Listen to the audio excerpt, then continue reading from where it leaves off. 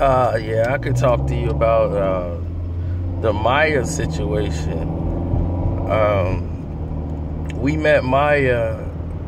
We were in the Mondrian in Los Angeles. I forgot what she was doing. It was a promotional thing for her. Maya was just coming out with her first album. It was like 98. I think at this time, either Kel was just finished with Nickelodeon and doing his own thing. Nick Cannon was coming into his own around this time, and things were starting to change around that time. So Nick was coming up into prominence, and Maya was getting ready to start her career, and it was the age of the new blood, if you was, per se. But Maya had this stigma in the business where people were just spreading these rumors about her constantly throughout. Everybody be like, man, you see Maya? Yeah, she's this and that. And she wanted people to listen to her music, and she was very young.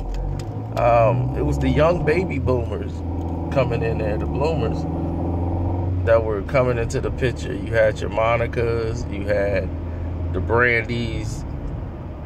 Now you got Maya coming through the door, and Christina Milian came right behind her. So the problem ensued is the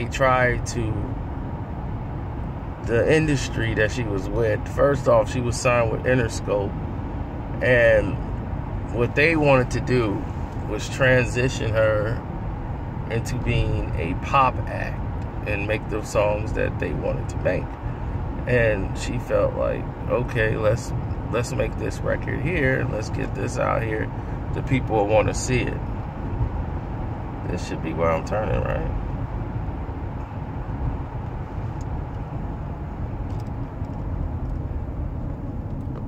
Well, maybe this isn't it.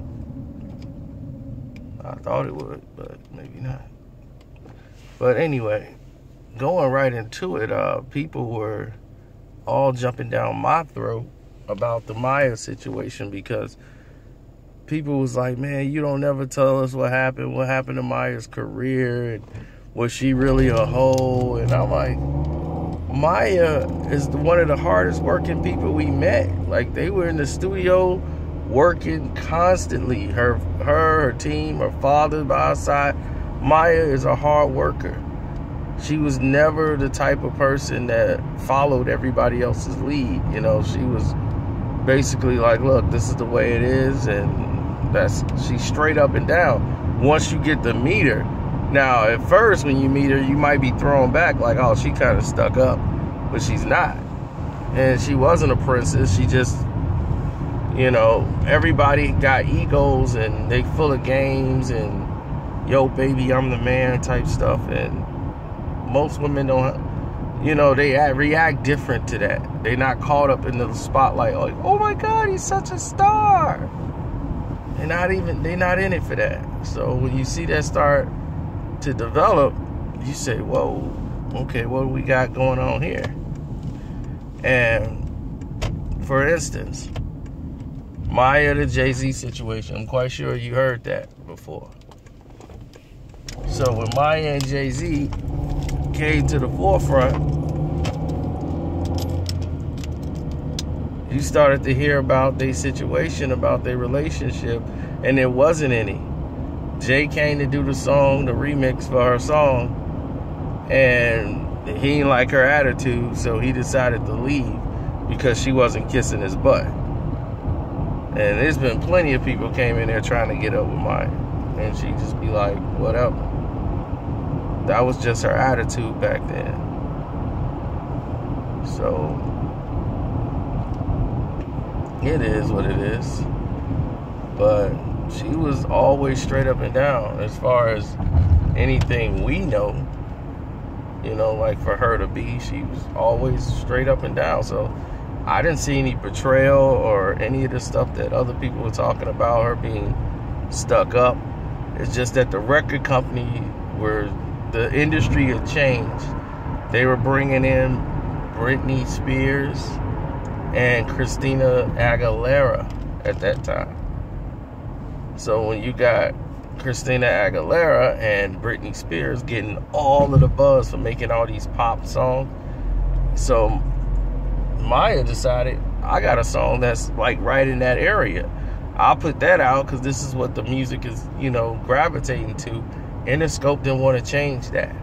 Why? Because they wanted more of the artists that were African American to start dressing like sluts. And once that started happening, it changed the industry around.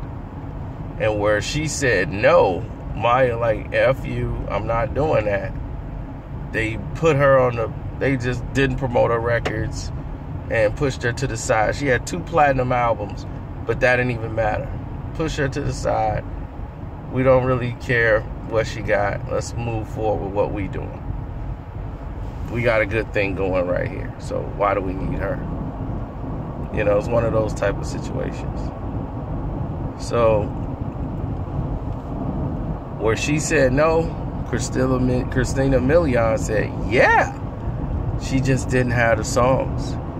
And no matter what songs they gave her, no matter what producer they gave her, it just never took off for her. And she played ball. She did everything they asked. She dressed in almost nothing in her videos. And it was just like, this is ridiculous. But a lot of people just didn't gravitate to her. She had the look. She had everything. They even threw her in a movie. I mean, Maya's been doing her thing. But she's remained being Maya. She didn't compromise herself. And that's something young artists and young females need to understand, that while they were transitioning R&B into pop and making everybody sex symbols, this was the process that was going on at the time. And Maya was the one that stood up against all these different things. Now, she performed her song in strip clubs because she wanted to see how that people would react. But the record company and the labels were out to get her, so they would put out these false stories about how she's performing in strip clubs now. She's reduced to performing, and just to make the public believe that's how far she's fallen.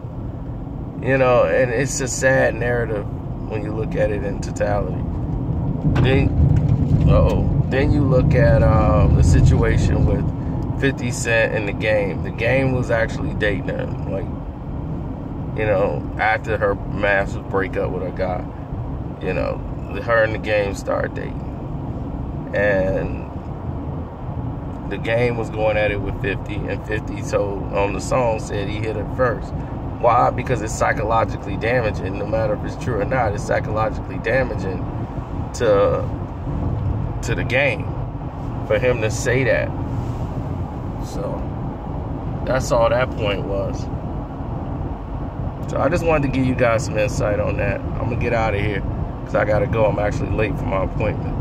I'm out.